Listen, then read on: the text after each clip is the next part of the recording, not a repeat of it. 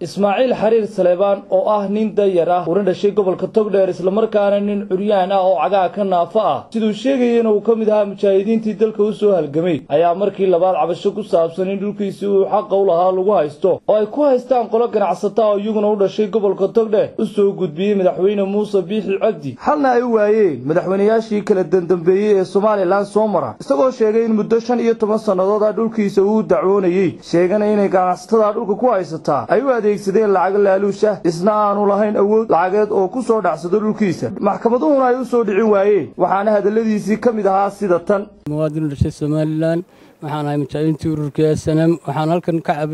dacwad igaga jirtay maxkamadda sare muddo 15 sanadood ayaa maxkamadda ku jiray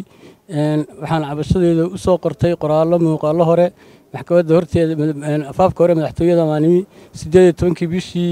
7 kadib markii cabashadeeda la duubay xildhibaano iyo cid kasta ay isugu timi waxa la taxaabay saldhigga dhexe ee booliiska iyadoo laga soo xilay taliska guud iyadoo lagu eedeeyay mudaharaad waxaanan sii watay cabasho salmiya oo rasmi ah waxaan u cabanayay madaxweynaha qaranka Jamhuuriyadda Somaliland maadaama uu yahay hogaankii aanu dooranay ee daacadnimada iyo xilkasnimada aanu dooranay inuu arrimaha wax ka qabto cabashadeeda tixgeliyo oo soo eego ay ahayd waxa la taxaabay xabsiga saaka ayaan hadana ku soo noqday afaafkii madaxtooyada aniga boorkaygiista waxa aan soo diray askarta ilaalada madaxtooyada cid alla cid soo amartay ma garanayo tuquntuqa ayaan dhaalay geliyay salaajigeed madaxweyne waxaan ka codsanayaa in aad tixgeliso cabashadayda iyo arrimahayga muwaadin baan ahay wixii aan xaq u leeyahay inaan helaan doonayaa xaqaygii baa laygu haystaa waa 15 sanadood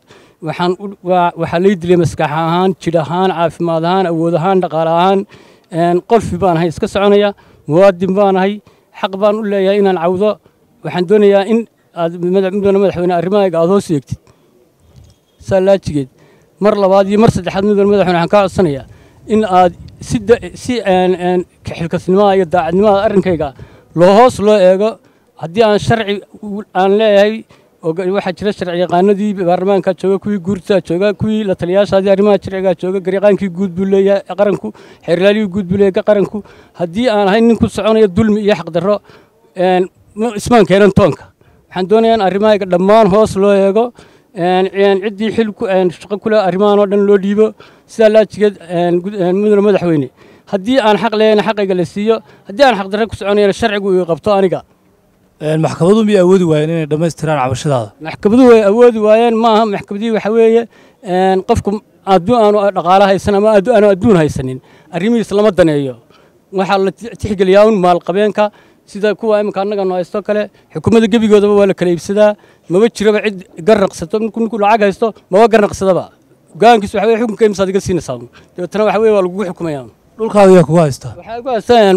qoladan la yidhaahdo shirkadda barwaaq hoteelada barwaaqa leh ayaa ku haystaa iyo group fara badan oo iskaashaday markii aad dawladdu maxkamadda u soo gudbisay adu waxaad Togdheer baad ka timi